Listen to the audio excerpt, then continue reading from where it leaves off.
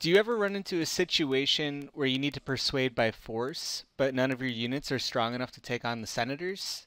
This can be a common situation when you're going for some harder to pass bills, such as improving your counterattack or movement, or even trying to pass bills to open up post-game stages. What I'm going to show you today is a method that you can use to persuade by force even when your units are way underleveled for the senators you have to go up against. Here's an example of a bill I tried to pass the other day where all of my units were way underleveled for the map. So we can see here I've got some level 2s, 1s. Plenaire is my highest at level 6. Everyone else is at level 1. And we come up and look at the levels of the units up here. We see a 20, 27. The 32 for against is going to be really hard. I think that zombie is like 27. So the strategy here is we're going to throw the lower level Nay enemies into the higher level I senators. And right now, I think the enemies are higher level than the I senators. So what I'm going to do is get on over there, and I'm going to fuse the two I senators together so that they're a higher level than the Nay senators. Then I can start mixing them or fusing them.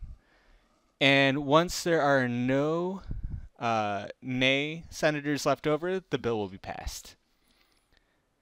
This is definitely one of my favorite cheeses here because you can kind of get away with doing stuff that you shouldn't be able to yet because you don't need to be high enough level to beat the Senate.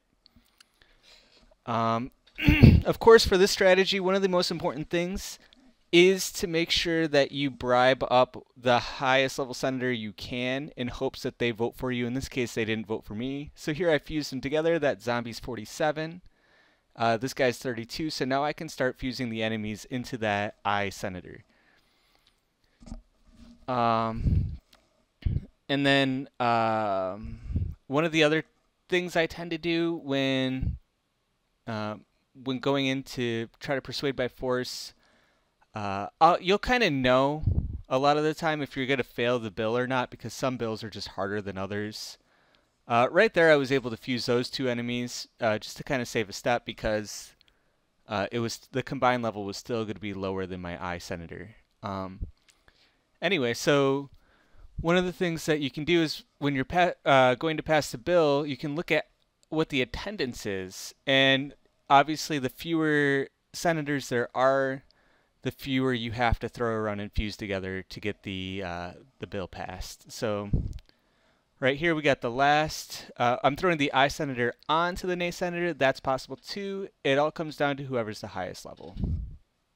And there you go.